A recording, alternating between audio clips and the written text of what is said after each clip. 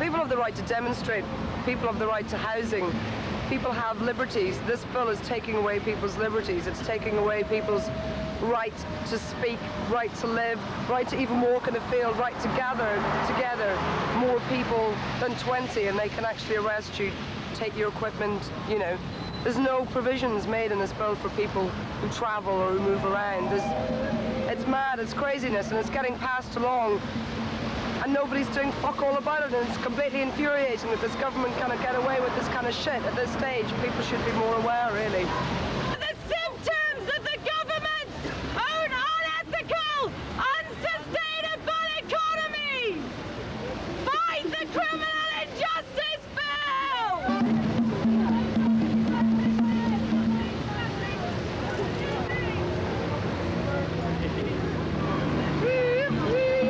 We've all got the right to be free. We've all got the right to be free. Save our planet, homes and trees. Save our planet, homes and trees. Unite all people across the land. Unite all people across the land. All tribes, all brothers, join hands. All tribes, all brothers, join hands. Be free.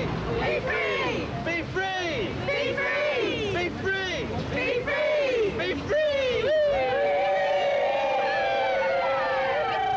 No right to rave, right? The people who make the rave equipment get millions of pounds out of it, you know, get knighthoods for being so rich. The poor people get their equipment stolen from them. What kind of justice is that? There are people walking the streets with children, have no place to go. Why can't they just squat a house? There are so many empty properties in London. There are more empty properties in London than there are people looking for homes. It's outrageous. We don't have a housing crisis in England, we have a justice crisis. Let you down.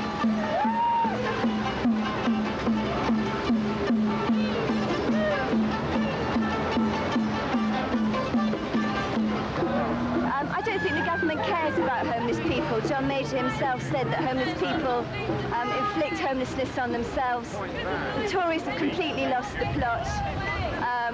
They're so far removed from street level that I think that's why a lot of people don't even bother to vote anymore. That's why we're getting an alternative power structure based in communities, people getting together, empowering themselves and saying we don't need politics.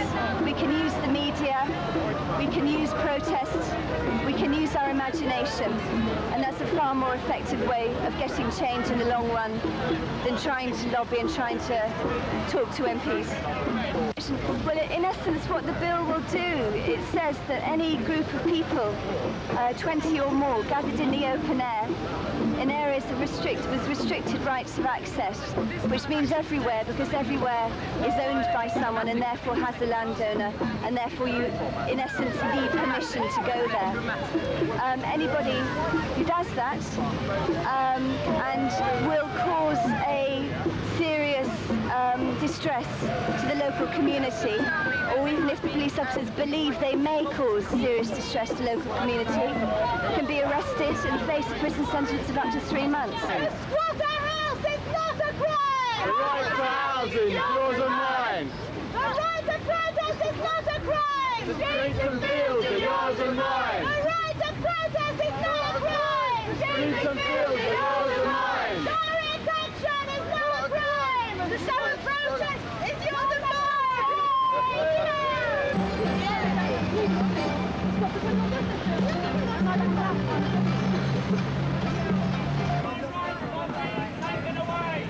Maybe lukewarm or something up there. Yeah, don't you have a coffee there, do you? Or hot chocolate, please? No wonder it's so cold. What do you think is the best way for people to fight against the criminal justice code? I'd say to stand up, become strong, get together, network with people, get hold of us, get hold of Hackney Homeless, go to the festivals, talk to people, write letters, do anything that they feel they're able to do, get angry and get empowered.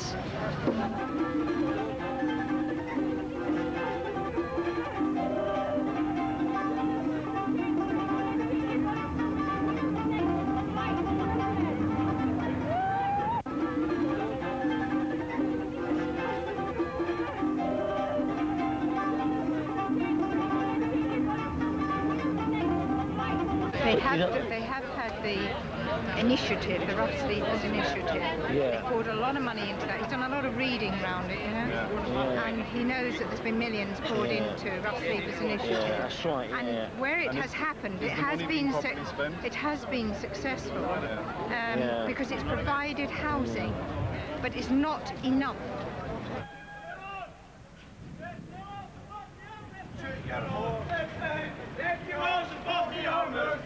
Support the homeless! Support the homeless children!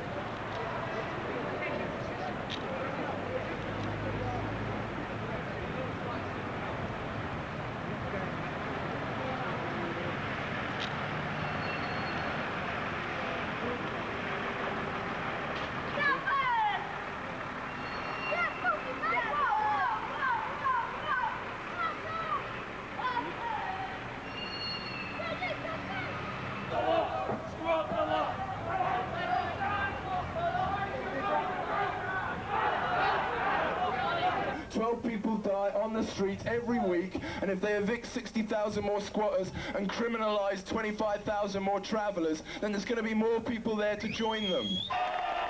People are being forced onto the streets in Britain because of the policy of a government that's created and generated mass homelessness in our society, and that's the scandal, that's what's offensive.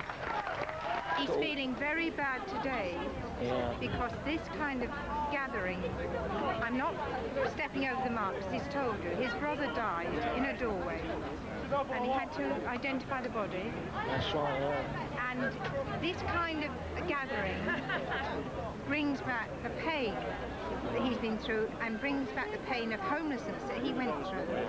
The main reason we're here today, and the main reason that this demonstration was called in the first place, was to remember the hundreds of people that have died on the streets of London over the last few years. I find that I have more increasingly been called upon to conduct funerals for people that have died as a result and the consequence of homelessness. I would ask you all to stand as we remember those who have died on the streets of London. Willie Brown, Joe Pereira, Willie Wiley, Willie Boyle, Fred Bradbury, Peggy Chiswell, John Horwell, Ian Dunlop, George Brown, John Grant, James Levin. And I know a lot of people who are on the streets, okay, and they're good people. They are good people. And there's no way that this government should, like, treat them like shit. They do, you know what I mean? All I want is a home and a job. Do you know what I mean? I just want a home and a job. You know what I mean? I'm not... respect, yeah. That's all I want.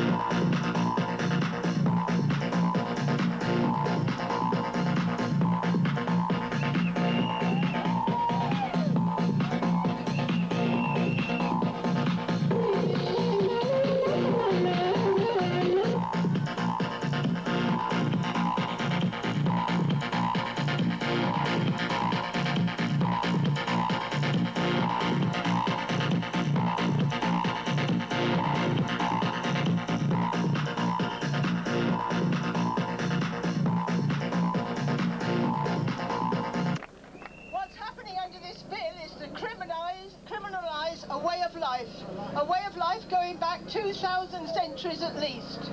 We will end up with gypsies, and the gypsies think that they're not going to be included, but they are, and they are already. And the travellers, whoever you are, for whatever reason you're on the road.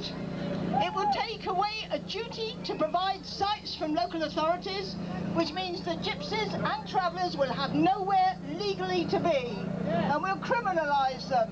The babies, the children, the mums, the dads, everybody. It's appalling, and we talk about a modern country in a century where we're supposed to be moving forward on human rights. What we have to do in order to fight this bill is do what we're doing today. We have to stand together and show them that we are able to say no collectively, and we're able to turn around and say no, and say no, and say no, and continue to oppose. The bigger the problem, the smaller we feel, but the little things we do help the planet to heal. It's important just to do a bit, and with this rap I hope you realise it. In fact, I'll prove it's a stupid fool who just doesn't do anything at all. Look what happens when there's news of poisoned food. The egg industry died when salmonella brewed. We stopped buying ozone unfriendly spray, and the makers changed them right away. We turned our attention to the plight of the whales, and between us we've nearly tipped the scales. So realise the power of the individual. Remember that love is a special tool. It's not that you need your life to change, but your priority you rearrange. By losing that conformist mould, you follow your hearts, not what you're told. Thousands of people throughout the land doing their thing and making a stand. Actions and deeds that free the mind. Get rid of those thoughts of a guilty kind. If you want to do something and you don't know what to do, here's my message directed to you. Saving the world is not too hard, but you've got to start in your own backyard.